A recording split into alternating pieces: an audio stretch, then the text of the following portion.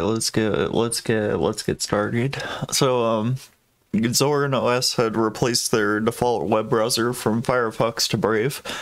And I personally think this is a pretty good change. I mean, obviously, I use Brave on my computer. I've got Firefox installed, but like I try to use Chromium where possible because I actually care about my security. You know, not that I think I'm being exploited or anything, but if there is an exploit, I don't want to be part of it, you know? So people oftentimes say though, they're like, okay, well, I want to try Brave, but or I want to use a different browser because of the Firefox policy changes, but I don't want to use Brave. I don't like crypto. I don't like the CEO of Brave, whatever you wanna say. And Zorin OS switched to it because it is still free and open source software. So you can fork it, you can do whatever you want to it pretty much, like within reason. Because they are using the Mozilla license, so you do have to be considerate of branding, which is what happened to Braver, the fork, was they got shut down, and it was just like a more privacy focused Brave fork. So what's cool about Brave though is, if you'll notice on this privacy test page, let me see if I can zoom in on that for you. So this is pretty much ranked like top to bottom in terms of security, basically. So Brave is at the forefront. It's got like almost all the checkboxes right, except when you get down to some of this privacy stuff. And they try to be reasonably private, but they're not like all the way. You know what I mean? Like, because if you go into stuff like LibreWolf and Molvad, they do actually have all these privacy checkboxes, but they start losing in security tests, which is the problem.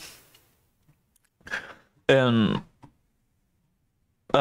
what's wrong with that is Firefox is missing some like core security features. I can't remember what all of them are, but I know the big one is tab isolation. And without tab isolation, basically if you opened up a second tab here, actually I should,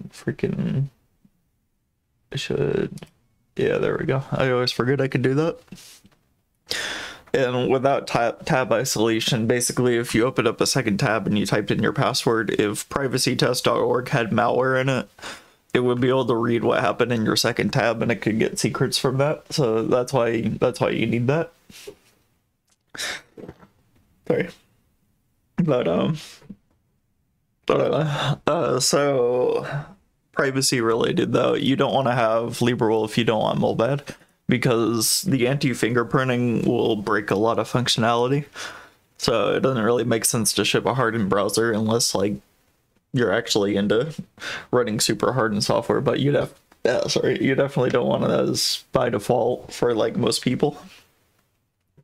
You do definitely want to give them Chromium though, and the reason for that is ideally your default browser should be the most compatible thing you can provide, as long as it is still free and open source software. So you would want a browser that is more secure, more private, better engine, and Firefox really doesn't meet any of these criteria. It has a significantly worse engine, it has worse performance, it has less compatibility with web standards, and you can make the argument that because Google controls the web standards, that means that, of course, Chromium is going to have the best compatibility, but that's not my problem as an end user, you know? The end user doesn't care about whether or not they're protesting Google controlling web standards. Like, they may not control them for much longer because of this whole DOJ thing, so, you know, it'll be a moot point in, like, the next few months. So long as somebody else takes over Chromium, and then they will control web standards, because believe it or not, as much as I hate monopolies and stuff, we are comparing two free and open source projects. We are comparing Chromium and Gecko, basically, and maybe Servo if that ever comes out, which sounds like a cool idea. So if you have to choose between two free and open source projects, you want to choose the one that's significantly better. And people will say, oh, but it has Google's backing, so you don't want to be reliant on it because they will control what goes upstream. Yeah, but you also have that same problem with Mozilla. Like, unless you're working for Mozilla, you're probably not in like Firefox development. You know, it's still very much corporate run. And it doesn't make sense again as an end user. You don't care as long as your shit works and it's free. You know, as long as it respects your freedom. And Chromium itself doesn't have a problem with respecting your freedom. It's when you add Google services to it that it does. But the other thing people forget is, yeah, I want all these privacy features, but when you have security policy does rely a bit on like telemetry, because you do need to have things like automatic updates, because if you don't update, you're susceptible to vulnerabilities. You should always keep your browser updated, because it's software that interacts with the rest of the world, and that's where malware spreads.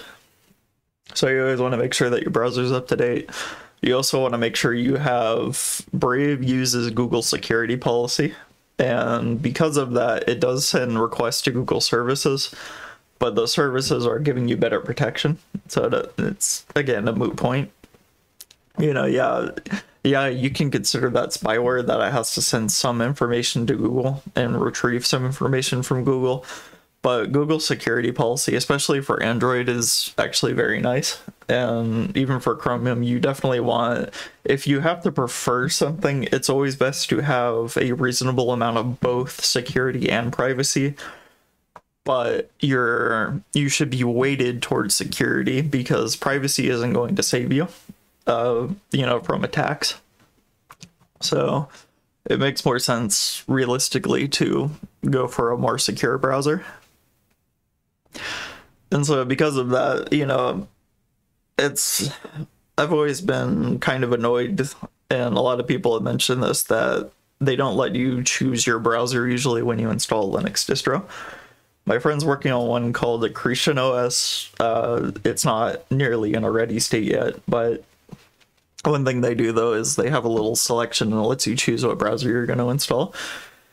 And I think that's a good solution. I mean, like, you don't want to have too much choice, but your web browser is like something that there's a lot of variety, and if you pick the wrong one, like, you're gonna have to install another one, you know?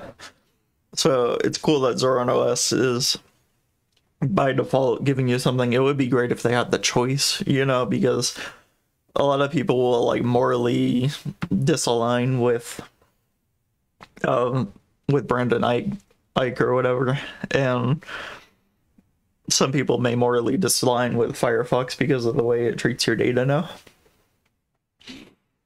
So ideally there would be selection you could choose, but you know, if we have to have a default, I would say pick a Chromium browser, because I've noticed a few distros, I can't remember which ones, but they would actually ship a Chromium browser as default rather than Firefox. And it's good because, like, I mean, again, they're like, oh, well, I don't like Brave because it has bad monetization. And what Zorin's doing is, actually, Brandon is kind of pissed about this because Zorin has stripped out the ad services from Brave, or at least disabled them through Chromium's like policy editor. And so Brandon Ike calls that a free rider problem, and I'm like, yeah, but you are making free software. So if people are allergic to having sponsored shit in their browser by default, I mean, that's again not their problem. If they want to re-enable it and earn some basic attention token, that's a different story. But for the most part, I think you're just gonna have to deal with it. That's what you get for making free software. And by the way, I've already made a video on this, but if you are again allergic to you know, to crypto in your browser or sponsored images or whatever, it's not really any worse than what Firefox does, or Vivaldi does, or whatever, where they put in like sponsored links or whatever to the homepage. You can disable all that. You can disable Pocket. But like, I'm always like, why is a free browser giving me advertisements by default? That's kind of weird, you know? So Brave does the same thing, and the one thing I like about Brave though is because of their crypto shenanigans, they're able to completely avoid Google monetization, which is something Vivaldi and Firefox and Safari cannot do. by having that default search engine, they are paid a significant amount of money.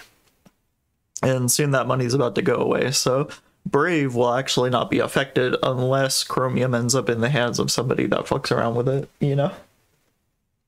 And that's kind of where we're at. You know, there really needs to be a third engine because Mozilla has shown time and time again that they're not capable of keeping up with web standards or, you know, making good choices as a company. So maybe Ladybird is really going to depend. They're going to need corporate backing, basically. They're going to need a significantly larger team.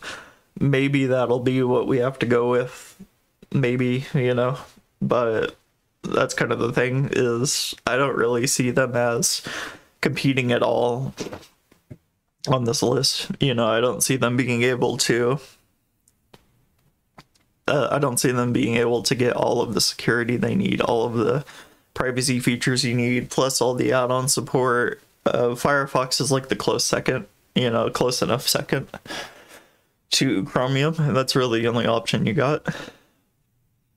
So I personally think Brave is kind of a win for Zorin OS. I think it's a better browser.